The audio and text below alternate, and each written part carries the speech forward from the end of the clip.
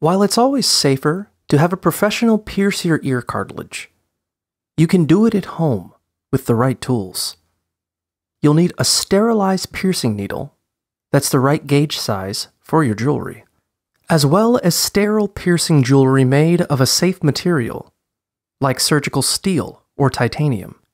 Wash your ear and hands with antibacterial soap, then put on sterile gloves. Wipe down your ear with an antiseptic such as iodine.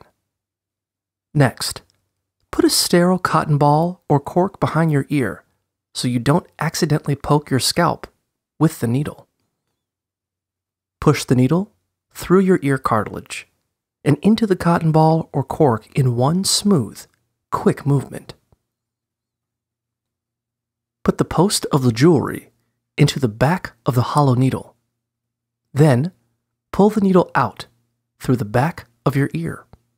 Attach the back of the jewelry to keep it in place. Wash your new piercing with saline solution twice a day. See a doctor if you notice signs of infection, such as worsening pain, redness, swelling, or discharge.